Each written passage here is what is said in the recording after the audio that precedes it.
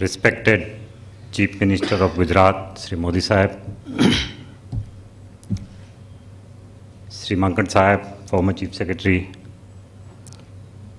distinguished guests sitting on the dais, my colleagues from the government, eminent citizens of Ahmedabad, the management experts, professors from Indian Institute of Management, ladies and gentlemen. It's indeed a matter of great privilege for me today that my first book on human resource management is released today by none other than the Chief Minister himself. In fact, I truly owe this endeavor to him for two reasons. The first reason is that when I returned from my study at Indian Institute of Management, Bangalore in the year 2003, and when I was posted straight away in the Chief Minister's office, I found in him a person who had a deep insight into the human factor in management, and also a person who was completely receptive to new ideas on modern management. The second reason is that on my request, he gave me an additional charge of the Department of Administrative Reforms and Training, and also the charge of Director General of SPIPA. And not only that, he allowed me complete flexibility in whatever I was trying to do in this area for a period of full 3 years.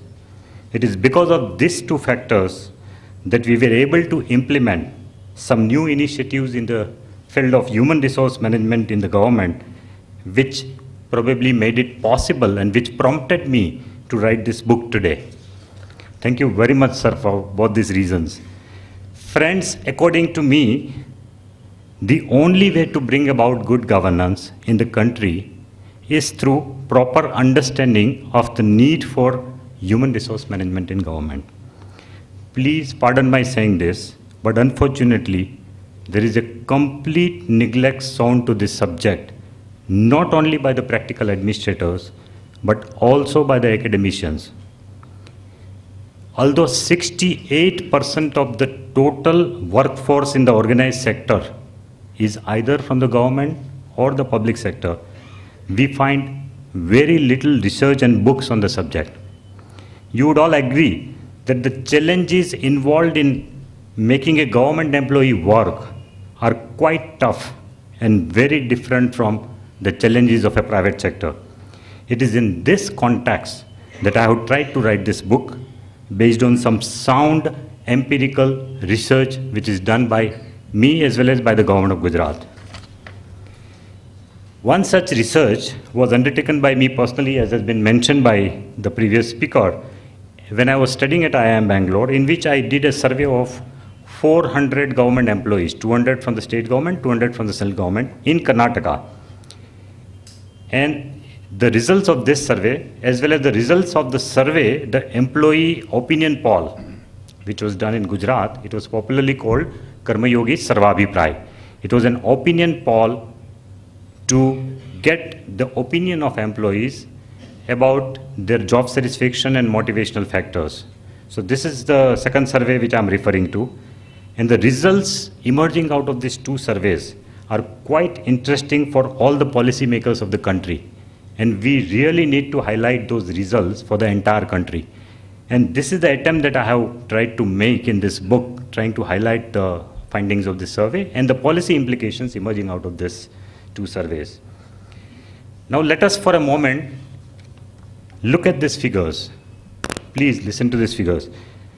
If about 200,000 crores, 2 lakh crores of rupees are spent annually by the state and the central government both on the salaries of government employees. 2 lakh crore rupees are spent. This comes to an average of about 1.5 lakh to 2 lakh rupees per employee per year. As against this, we have to admit that there is a lot of scope for improving the productivity of this huge expenditure. There's a lot of scope there.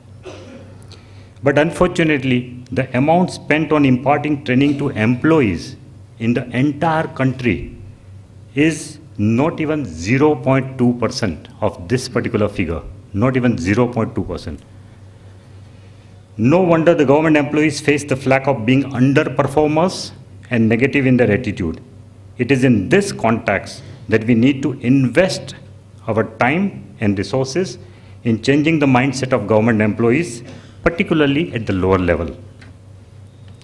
Ladies and gentlemen, the e-governance training in Gujarat was the first such massive attempt in the country to touch the hearts of the employees and make them feel that they are also important stakeholders in the process of the development of this country. About 2.19 lakh employees were covered by this training of 20 hours. Of course, 3 lakh teachers were separately covered in a different program. But other than teachers, 2.19 lakh employees were covered in this program. And as has been mentioned, only an amount of rupees 250 per employee was spent on this program. Only 250. And that also for the first time in the career of many employees. This 250 was also spent on the career of, first time in the career of many employees. Even then, as indicated by the independent impact study which is done by an agency, the program created a wave of enthusiasm among the employees. But is this once in a lifetime exercise enough? Certainly not. All of you would agree that this is certainly not enough. There is a constant need for training of each and every government employee at least once in a year. And such training cannot always be centrally arranged. We cannot look up to the SPIPA only to make arrangement for such massive training every time, every year. The best way is for the departmental and the head of the office to take up the responsibility of training his or her own employees. That is the best way.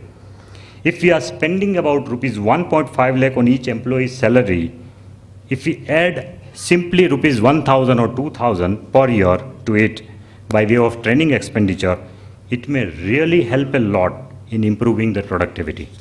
This is the realization that I want to bring to the people who are in government and who are also in charge of policy.